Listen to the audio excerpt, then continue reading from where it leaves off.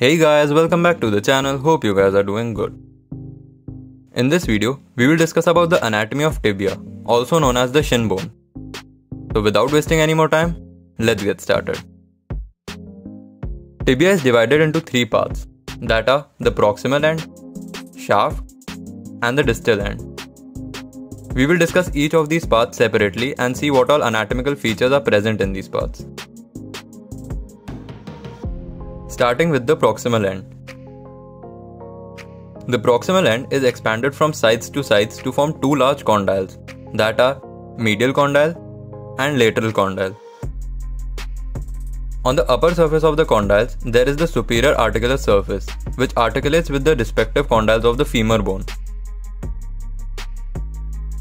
Let's have a look at these parts.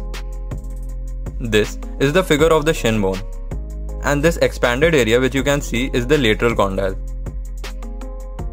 whereas this part is the medial condyle. This is the superior view of the bone. And these areas shaded in the green are the superior articular surfaces, which articulate with the respective condyles of the femur bone. These are two different views of the articulation. This is the front view, and this is the back view. This is the femur bone, and this is tibia. The area in the circle is how the articulation looks like. Coming back to the proximal end. The posterolateral aspect of the lateral condyle has the fibula articular facet for head of fibula. On the superior surface between the articular surfaces of the two condyles, there is intercondylar eminence, and this intercondylar eminence is flanked by two tubercles, which are median tubercle and lateral tubercle.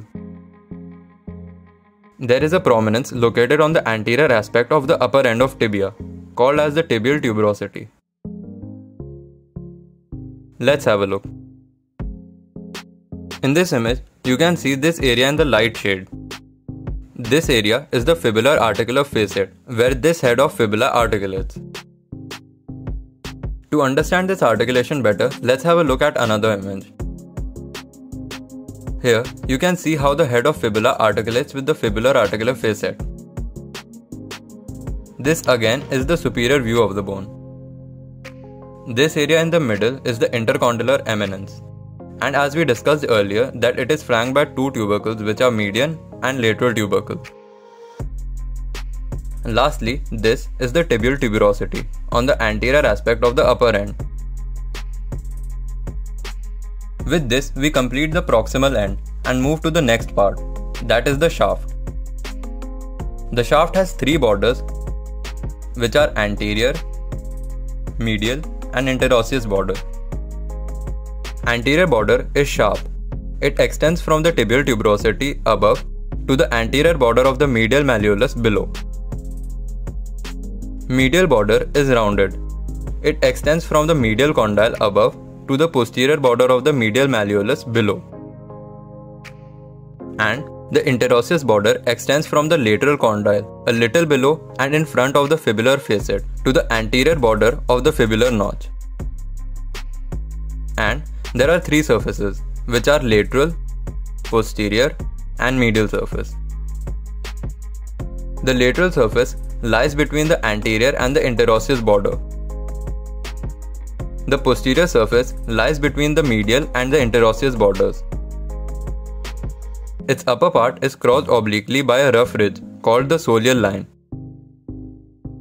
Medial surface lies between the anterior and medial borders. Let's have a look. In this image, as you can see, this is the anterior border. Medial to it is the medial border. And this sharp border is the interosseous border. Coming to the surfaces, this is the lateral surface. This is the posterior surface. And this is the medial surface. Lastly, this is the soleal line on upper part of the posterior surface. With this, we complete the shaft and move to the last part, that is the distal end. Medially, the lower end is prolonged downwards as the medial malleolus. The lateral aspect of the lower end presents a triangular fibular notch.